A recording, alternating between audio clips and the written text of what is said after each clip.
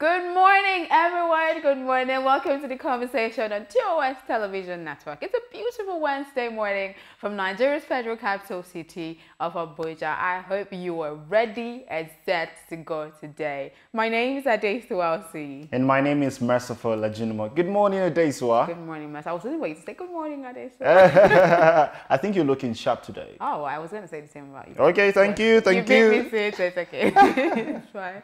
All right, guys, before we kickstart the show proper, as always, we'll be bringing you the quote of the day.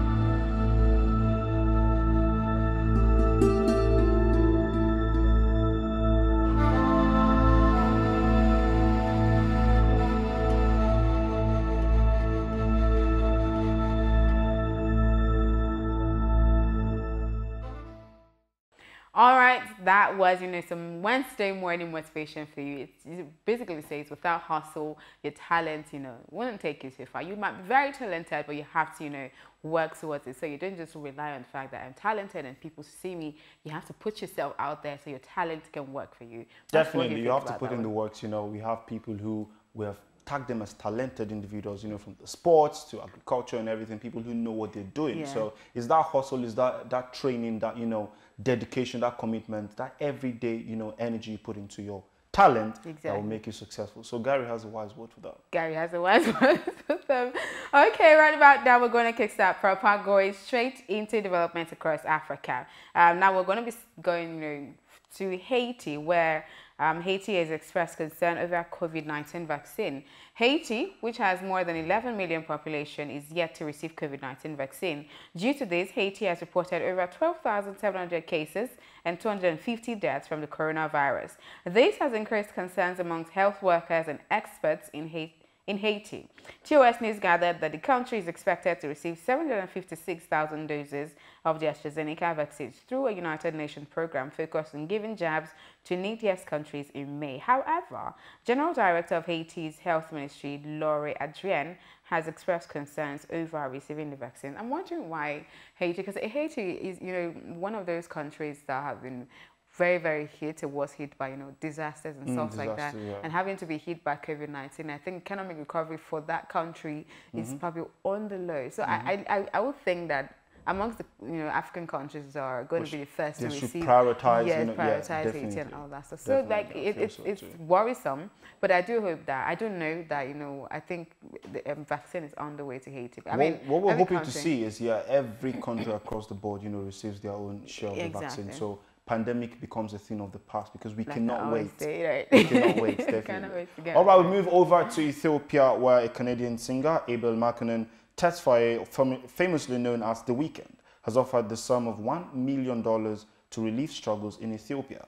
The music star, who made the donation known on his Instagram page, said he is planning to provide 2 million meals to displaced people with the donations. He made the donations in Ethiopia in line with the crisis between the government and the Tigray region, which has led to the death of thousands of people and over 1 million people being displaced. The current donation by the singer is just one of his numerous donations following the advent of the coronavirus pandemic in 2020. The singer offered $1 million on COVID-19 relief. Part of the money was given to a Canadian hospital. That's a good one for Ethiopia. Yes. And we're always saying everybody should try and do their part. Those who have made name, who are popular, you and I, everybody can actually contribute to the betterment of society. Exactly. I mean, if you cannot contribute funds, you can contribute with sensitization and just talking. I personally love The Weeknd, and I didn't know he was from Ethiopia. That's guy, like original. I mean, he was born and bred in Canada, but I didn't know he was originally Ethiopian. And it's good to see that even though he's not in Africa and didn't grow up in Africa, he's also concerned. He's still passionate about what's happening. Yeah, for what's happening in his hometown, and then he's giving towards. And that's some money, if you ask me. That is because Ethiopia, the things that are happening in Ethiopia at the Tigray region, the crisis and conflict, is very sad. Abductions, killings, displacement, and all of that. So Ethiopia actually does need all the help they can get and support at this time. So that's kudos to The Weeknd for that one. All right, moving over, coming back to Nigeria. Nigerian British Chamber of Commerce has announced Mrs. Ayomide Olajide as its new Director General.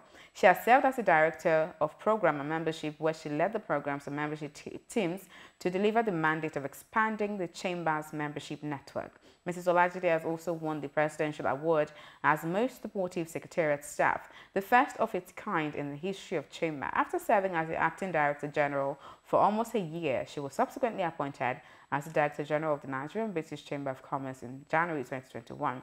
Before this role, Ayomide has worked with women in management, business, and public service, WIMBASE, as programs manager. That's quite impressive. Good yes, one. Exactly. I mean, we've just rounded off, the International Women's Month, and yeah. Celebrated, and people, women are getting to the front line, and I'm actually quite impressed with breaking stereotypes and just taking breaking stereotypes, because exactly. this woman is someone who is passionate about women's development, women management, and everything. So I think it's a good one, and we look forward to more actually. I know there's more to be done.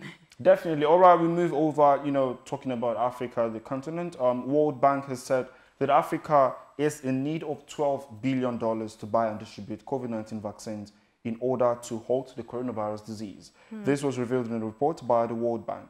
Also, the World Bank and the IMF, that's the International Monetary Fund, are hosting meetings this week to discuss vaccines, amongst others. That's a lot of money. That's a lot of money. And then at a time when countries in Africa are having to borrow from the World Bank, and especially countries that are very, very hit by the pandemic and looking towards economic recovery. I know COVID-19 is like priority now. Definitely. And then getting the vaccine has also been prioritized. And I know the countries like Nigeria, set aside funds, for the purchase of COVID-19 vaccine. So I just hope that we meet up or something is done, because and it's equally distributed. It's equally, yeah. The distribution is it's another. It's a different ball game entirely. Yeah. So I thought we're going to get there. We're capable of doing it. Definitely. We're going to get there. Definitely. All right. Talking about COVID-19, it's about that time. We'll go on a break to bring you COVID-19 updates from across Africa, as collated by Africa Center for Disease Control.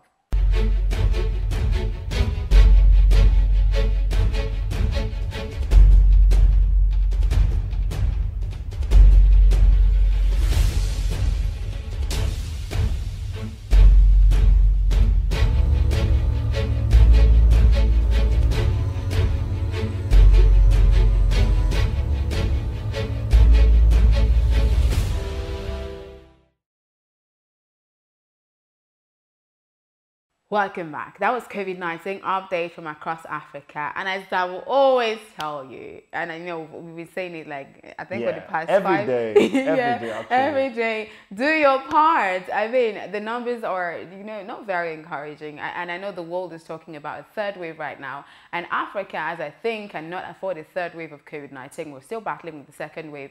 And we're still talking about needing so much money, to get COVID-19 vaccines and all that stuff. So just do your to ensure that we can boldly say that there's no COVID-19 in Africa. And doing your bit, it means that you have to be socially distanced from the next person, avoid large crowds and everything, always wash your hands. You cannot do so much, really. These things are important. That's what I always tell people. They are very important. Prevention is better than cure. Exactly. And then if your country, your state has started rolling out vaccine, please do register to get vaccinated. The registration process is quite easy, and then the vaccination process is also quite easy. So don't be left out. All right? Of course, always wear a face mask. Okay, always. Yes, true that. All right, we are going to go on a break now. And when we come back, we'll be taking you through newspaper headlines for this morning.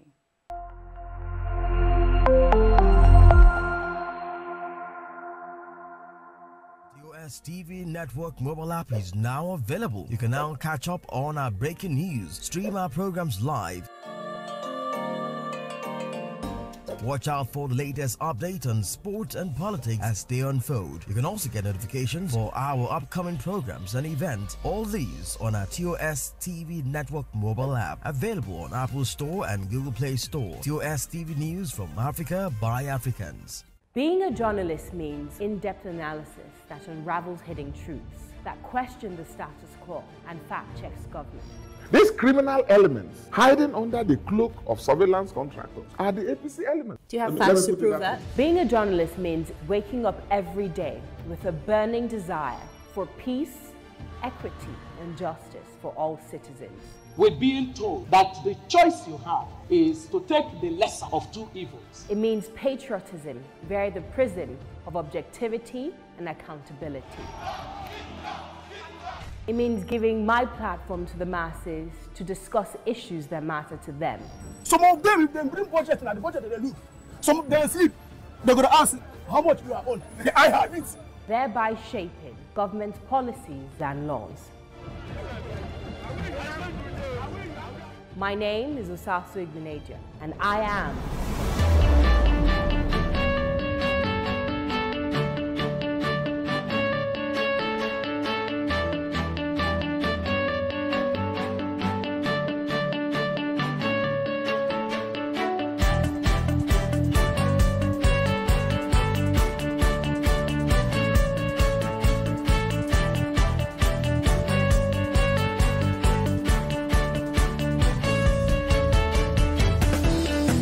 You're welcome back to the conversation showing on your digital first Pan-African news network, TOS Television. And of course, you can always stay updated on our newspaper and, other, segment of the show by, following our social media platforms at TOS TV Network on Facebook, Instagram, and Twitter. And of course, watch the program, stream it live on our website, www.tostvnetwork.com. And don't forget to subscribe on YouTube. It's that time where we'll bring you the newspaper review, some of the major newspaper, dailies, and we'll get to the headlines of some of them. We begin this morning with Blueprint, and from the very top, NNPC Mayor Technimont SPA signed Port Harcourt refinery contract. That story can be found on page 25 of the Blueprint, and underneath that is Dangote to boost agri through strategic investment. That can be found on page 22.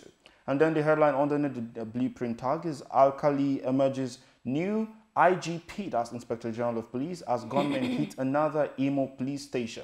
And the rider, we have two riders underneath the story. Bandits kill 8, abduct 25 in Kaduna, 2 Chinese in Oshun, and that story can be found on page 9. And gunmen ambush troops in Benue, 2 soldiers missing. That story can be found on page 6. And then we see FCT tension in Tunga Maje as lawyer folks kidnap attempt, and that story can be found on page 13 of the Blueprint. We move over to the very obvious, gaping headline there, talking about the CJN to the JUSUN, that's JUSUN, why I can't persuade governors on financial autonomy, and that can be found on page 6. And we have 3 riders. The first one is strike cripples court activities nationwide. The second one is governors must implement Executive Order 10. That's coming from the judicial workers. And ASUP, that's Academic Staff Union of Polytechnics, explains Polytechnics shutdown. That can be found on page 6 of the Blueprint newspaper. And underneath the picture of the day, we see IMF projects 6% growth for global economy in 2021, 2.4% for Nigeria. That can be found on page 23. And then we have 4 headlines just beneath the newspaper. And that's Anambra FRSC returns 700,000 naira cash to accident victims relation. That story can be found on page 7. And then just besides that, wanted drug baron nabbed in Nasarawa, 1,330 kilogram intercepted in Edo. That story can be found in page 13 of the Blueprint. And we want to return home, Northeast IDPs beg President Buhari, and you can find that on page 14. And then the final headline for the Blueprint newspaper this morning is talking about COVID-19. Why states were directed to halt vaccination halfway, coming from the federal government of Nigeria. And that story can be found on page 18 of the Blueprint newspaper. Quite interesting headlines on the Blueprint newspaper. Yeah. I mean, the Blueprint always have interesting headlines. Definitely. So you should get yourself a copy, if you want to have intel onto all of those stories. Moving away from the Blueprint newspaper, still the Daily Trust, starting from the very top as well. CJN intervenes as judiciary workers strike, paralyzes court activities. Beside that one, favoritism responsible for Nigeria's backwardness. That's coming from former President Goodluck Jonathan. IMF projects 2.5% growth for Nigeria. That's a positive news. And then, moving to the very gaping headline. After Daily Trust story, Buhari fires IGP Adamu over poor management and escalating insecurity. The first rider under that headline, lawyers plan fresh suit. President can hire and fire. Ex-AIG set agenda for new IGP, and the last rider under that story, meet new police helmsman. Then the picture of the day, is a picture of, the former Inspector General of Police Adamu, and then the new Inspector General of Police. And then under that, World Health Day, WHO makes case for fairer healthier post-COVID-19 world. Under that, military politicians responsible for the rot in local governments. That's coming from former President Olusegun Obasanjo. And then 2023, ex-Afenifere leader, Southwest traditional ruler, back Tinubu. And then the last headline there, Imo IPOB raise another police station after Oshibajo's visit. All of those stories you can get on the Daily Trust newspaper. All right, we move on over to the Daily Times, and then we'll begin from the very top as always. IMF increases Nigeria's 2021 economic growth forecast to 2.5%. That story can be found on page 5 of the Daily Times. And then the very gaping headline says, Baba replaces Adamu as acting IGP. That can be found on page 2. And then again, we have the picture of the day talking about the new Inspector General of Police, the acting Inspector General of Police. And under the picture of the day, we see 3 headlines there. The first one is refinery. NNPC firm signs $1.5 billion Port Harcourt refinery rehabilitation contract. That can be found on page 2 of the Daily Times. The second one is talking about the Paris Club refund. Diligence followed in Paris Club refund debt payment, says Malami. Can be found on page 5 as well. And the last headline of the Daily Times this morning is talking about strike. Polytechnic teachers begin indefinite strike. That can be found on page 4. You know, we have all the stories talking about strike this morning, and it's just very saddening, you know, to hear at this point in time where we're talking about education sector to, you know, be activated to like the very maximum it can get, because we need people to know what's happening, you know, to learn. And we're talking about strike. At what point will all this thing? You know, it was just yesterday we were talking about, you know, being tired of hearing ASU strike year in, year out. I think like twice a year. Twice a year, like, you keep hearing they're going on indefinite strike, and then so it's not just, you know, today it's not just the universities that are going on strike. Even the polytechnics are going on strike. So we have doctors on strike. We have universities on strike. We have polytechnics. We also have judicial courts talking about strike. Exactly. So it's like every sector is going on strike. Okay, moving away from that to the News Direct, the Nigerian News Direct. Starting from the top again, Ogun to launch tech-based MSME Innovation Fund. That I am very excited about. Massive job creation, antidote to insecurity. Agbola Odeyemi saying that. Malam Aminu Kano International Airport resumes international flight. And then just underneath, you know, the very gaping headline on the Nigerian News Direct. Why Buhari removed IGP Adamu, that's coming from Minister, appoints Baba as acting IGP. Port Harcourt Refinery, NNPC Mayor Technimont SPA signed contract for rehabilitation. Dangote launches drivers training center to curtail crashes. Atiku not qualified to run for president, not Nigerian by birth. That's coming from AGF Malami. And then just underneath the picture of the day, NAFDAC warns Nigerians against Mexico manufactured hand sanitizers. Gunmen raise another Imo police station. And then the last headline on the Nigerian News Direct this morning, ASIP to federal government, no going back on strike. All right, we'll move over to the very last newspaper daily for this morning, and that's the Business Day. Begin from the very top, you know, to get analysis and data on the market. You can get the Business Day, check the market monitor, which is at the very top of the newspaper. And over to the very gaping headline there, petrol to reach 215 naira per litre without subsidy. Boom for gas vehicles. And that story can be found on the Business Day. And then side by side with that story is customers buy foreign rice bagged as local brand as dealers dodge ban. That can be found on Business Day as well. And then inside the Business Day, looking about the feature article story, Zimbabwe, Ghana, South Africa market returned 10 times more than Nigeria's. That can be found on page 2 of the Business Day. Quite interesting headlines across all, you know, the major Nigerian dailies that we've read out to you. And as I always say, you should be fully abreast with what is happening in the country, whether you're Nigerian living in Nigeria or you're Nigerian living outside of Nigeria, or you're just interested in what happens in Nigeria. Get yourself a copy of, you know, these dailies that we've read out to you. You can get yourself the e-copy or the hard copy, or you can just check out our website, www.tostvnetwork.com, to read up on all of these stories. Now we're going to go on a break. When I come back, I'll be taking you through what's trending on social media.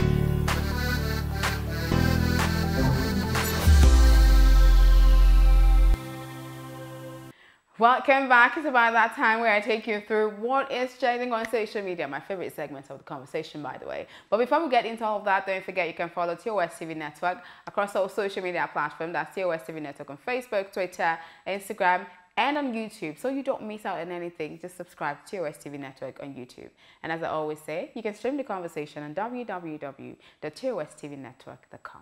Now, bringing you back into what's trending on social media. Now, if you've been following, you'd have read even, the development across Africa and then replicated across all Nigerian dailies this morning. You'd have seen the news of the former IGP being replaced by a new IGP. Now, so the news of Usman Alkali Baba replacing Mohammed Adamu as the new Inspector General of Police has been trending or buzzing on Twitter for the past 24 hours.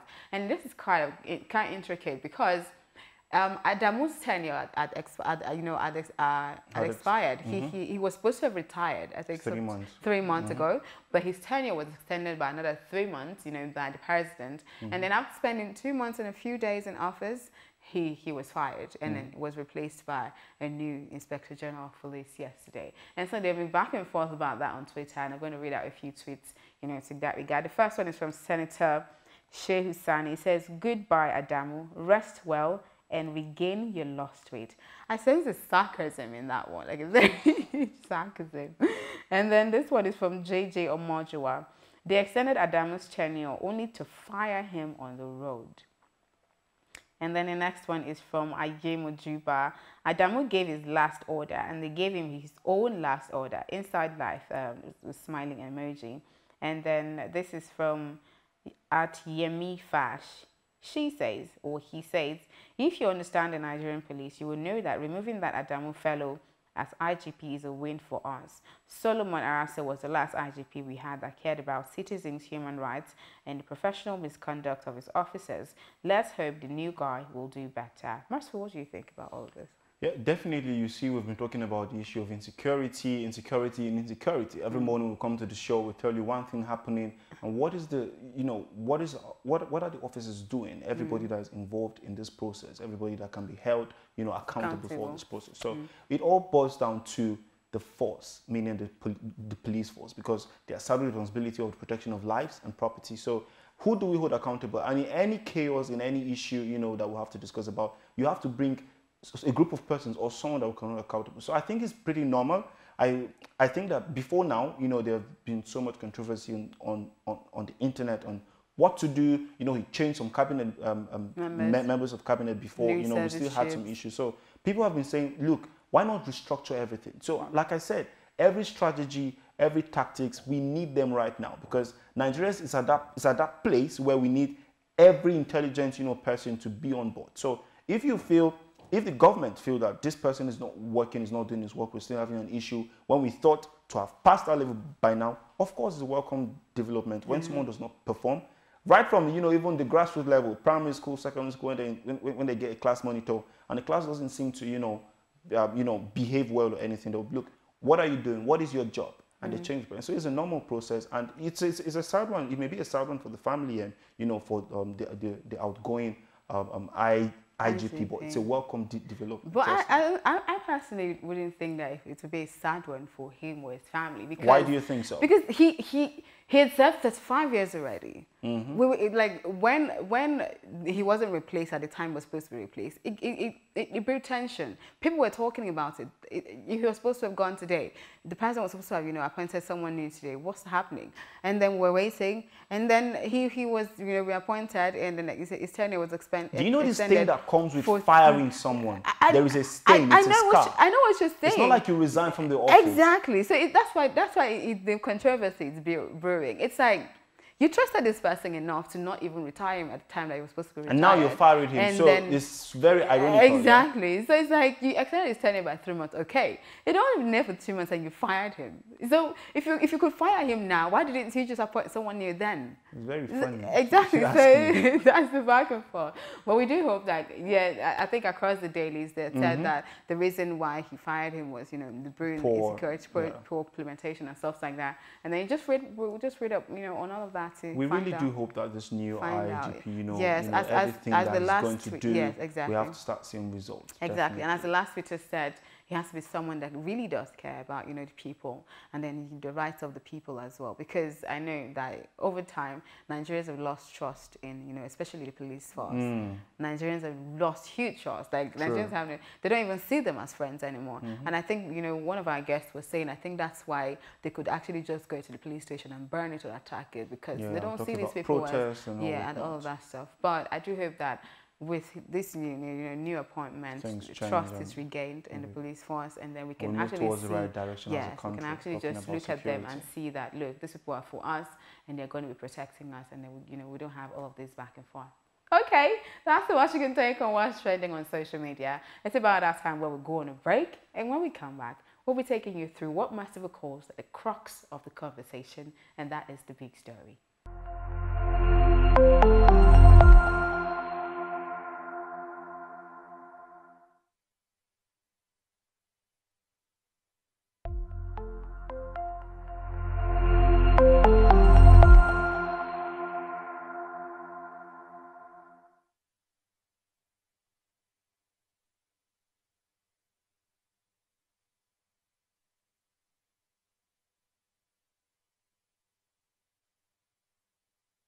North to South Africa,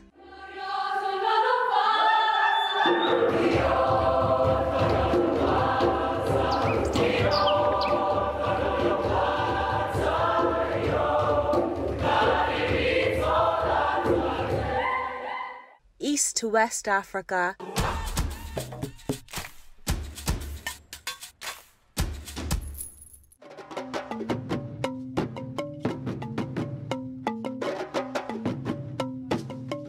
TOS TV Network is your digital-first Pan-African news network, bringing you news from across the continent. Visit our website www.tostvnetwork.com and follow us on social media at TOS TV Network on Instagram, Facebook, and Twitter. Watch us on television.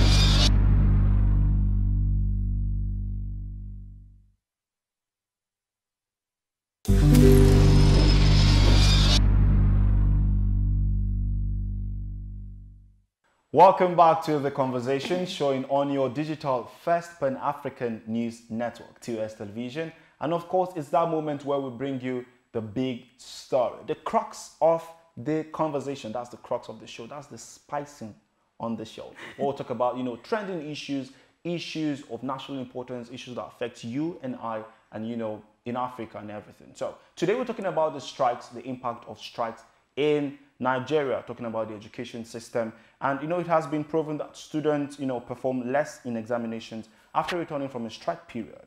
Most students do not read during strike period, while others tend to forget key points from lecturers as a result of the long wait between lectures and examinations. This morning on The Big Story, we'll take a look at the impact of incessant strike actions in the Nigeria education system. Now, Nigeria's federal government is poised to hold an emergency meeting with the Academic Staff Union of Universities over the union's threat to embark on a fresh strike action. The spokesperson of the Ministry of Education, Ben Gong, said in a statement on Monday that the meeting is billed to be held Tuesday by 11 a.m. Now, away from the Academic Staff Union of University, today the Academic Staff Union of Polytechnics are threatening to go on an indefinite strike, and they did say they're not going back on that one. And then, so Anderson Ezebe, that's ASIP president, who broke the news, today, said the industrial action takes effect immediately. According to him, members of the union have vowed to shut down polytechnics across the nation till the federal government meets their demand. Ezebe said the strike became imperative after the expiration of an ultimatum it gave the federal government last year to revamp the poor state of polytechnics and monotechnics in the country. Now, before we continue, I want to ask you, Merciful, how many times did you experience an ASU strike while you were in the university? And how did that affect you? What impact did it have on you? When people begin to count, occasions, count events, it's because it is countable. It is because it's something that is memorable. Yeah. I, on the other hand, I saw it as a norm. It's sad to say this, but I saw it as a norm. It was part of the curriculum. One time we go on strike. To an extent, it's a mixed feeling, really, because whenever we're on strike, we're like, okay, it's a break. And of course, it's normal because everybody goes on strike because government university I went to. But then and again, it's very sad that I have to, you know, think back and see that this was the norm, and it ought not to be so. Yeah, some people can count it and say, oh, I had 4 years in the university, I spent 4 different strike, you know, sessions, and it was memorable because, you know, we went home, we got fat, we ate, we came back, and it was cool, people forgot things and everything. But it's a very sad thing. I cannot count. But I did go on strike like a normal school session. Do you understand? It's like a curriculum, like you know, at this point in time, okay, we're waiting, is this supposed to be a strike this year or not? And then it's like, all right, we expected it, so it has hit us. So it's very sad. It's very sad, and like you, I don't know if I remember how many times, but the most memorable one for me was, I think I was in 200 level at the time, and then we went on ASU strike. No, it was labor strike first, and then so it was like 100-day, you know, warning strike, or 100 days or something, and that was like about 3 months. So while we were happy that we're going to go back to school after 3 months, ASU went on strike. So I ended up spending 6 months at home with, you know, labor strike and ASU strike. And funnily enough, the demands weren't met at the time. So I think over time, I think after about a year or thereabout, we still went on another 1 month or thereabout strike. So I ended up staying longer in school than I would have expected to stay. And like I did say on the show yesterday, my younger sister calls me and she tells me, look, I'm tired. I'm supposed to be in school for 4 years and I'm going on 6. I'm tired. Like, people that went to school together, done. Forgot that they went to school. I'm still here. I'm in my final year, and then it struck. Then the pandemic came, it became worse, and she was like, look, I think I'm done. And I just had to tell her, you're almost done, you know, just see it. She was like, I've even lost interest. Do you understand? I think that's one of the impact it has on people. They don't, so a lot of persons, after staying that long, you begin to see that, look, I don't think I even have interest.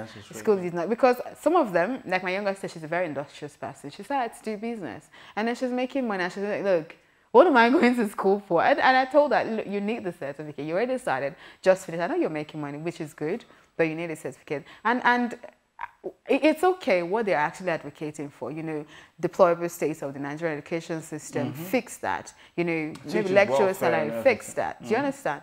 Our education system, I'm sorry to say at this point, is almost nothing to write home about. You said something, you said demands were being met at that time, or the demands were met. Is that what you saw on the newspaper houses or the media stations? No, I said the demands were not. Did they come out to say, look, because some people are saying... No, the demands were not met, but you know, there's always a back and forth negotiation, and they was like, okay, we're going to do this, we're going to do that, just go back to the classroom. And then they went back, and then after a bit, even when I was doing my final clearance, there was ASU strike, and it delayed my final clearance for a bit.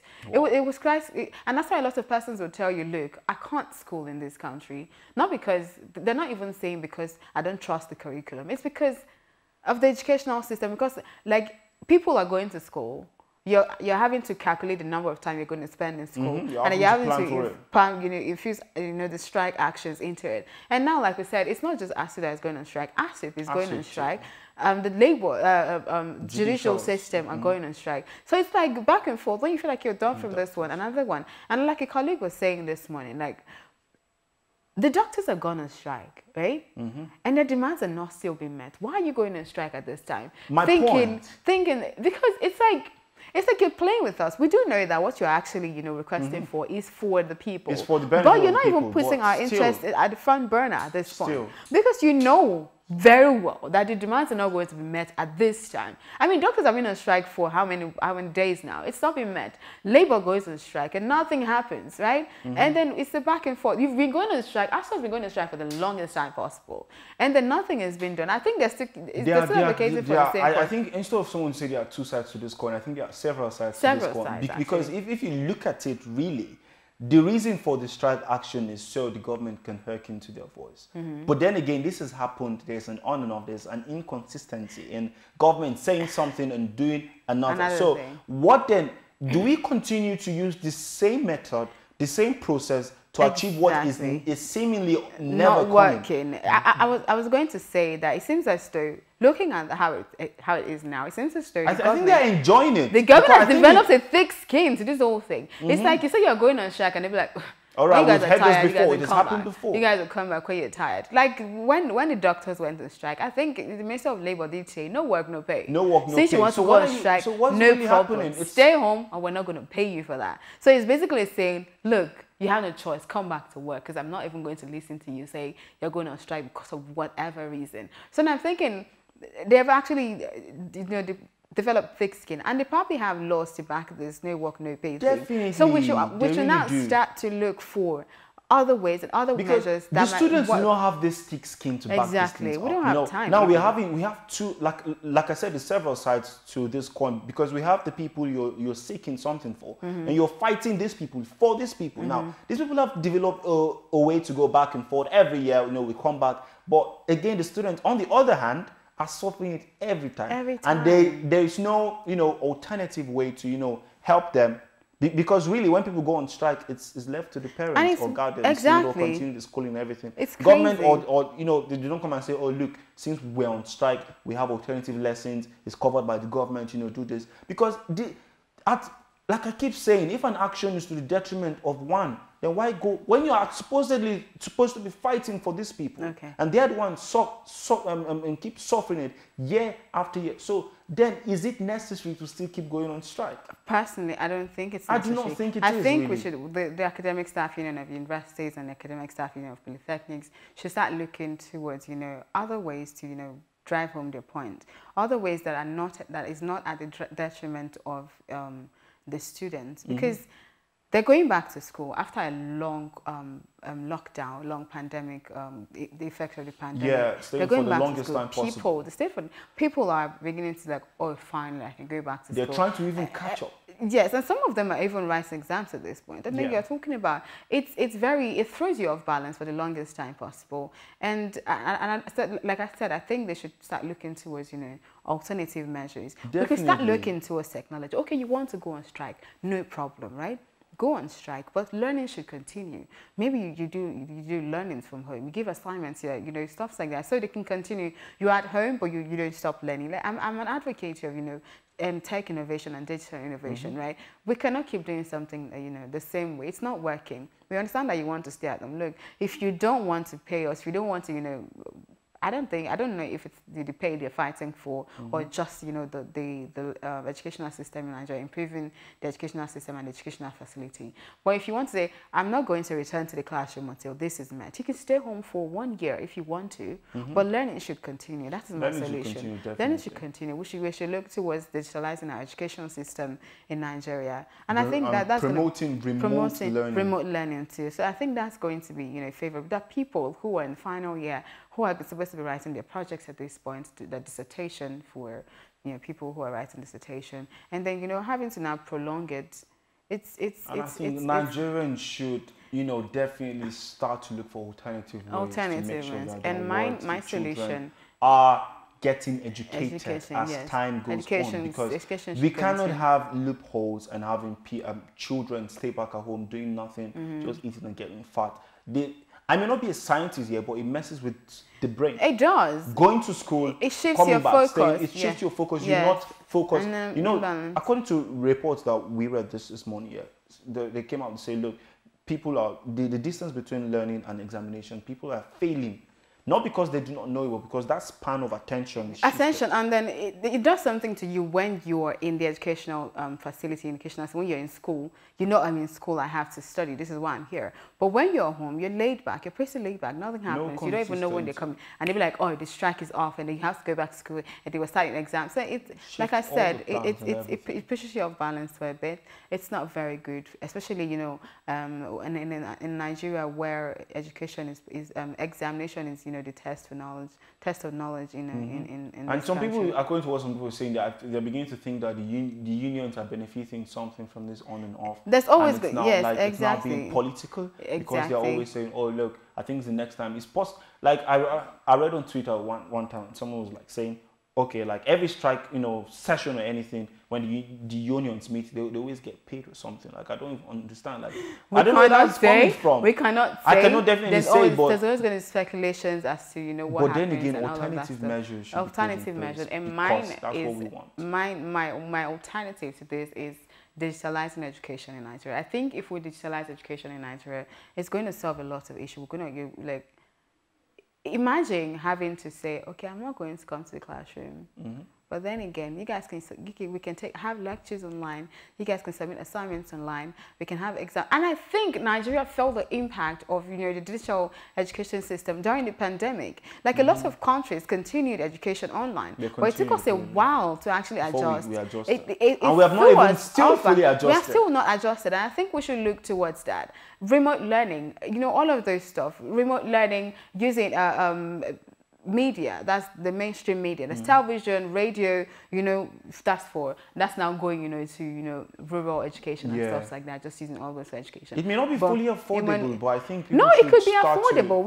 We have national television, we have state-owned television stations. You could have, learning times on all of those. Like you could have from 11 o'clock to 1 o'clock. Okay, you're talking about schools or private, No, I'm talking about schools on television and on radio. Just putting, paying people to do that on television and on radio. But that's just looking at rural education and looking at it from the grass, from the bedrock. That's maybe primary and secondary. But for looking like tertiary education and the impact of strike actions on this level that level of education, then we should look towards digitalizing education in Nigeria. I think that's going to go a long way to solving all of this back and forth that we have in the country. All right, we would like to know what you guys think. So just drop your comments, on what do you think, especially if you're Nigerian student, what do you think has been an impact of incessant strike actions on you as a student or on the educational system, entirely in its entirety. And how have you been able to survive it as well? I like the way you said survive. Not really cope with it, but survive it. It's a survival experience, really. Okay, thank you guys for joining us on the conversation this morning. Don't forget to drop your comments on TOS TV Network on Facebook, Twitter, Instagram, and also you can stream the conversation on www.tostvnetwork.com, and also subscribe to TOS TV Network on YouTube so you don't miss out on anything. So you can get notifications because we have an amazing lineup of programming there for your viewing pleasure. Thank you so much for joining us. I am Adesawalsi. And I am Merciful Ajinamo. Thank you so much for watching. Have a great day.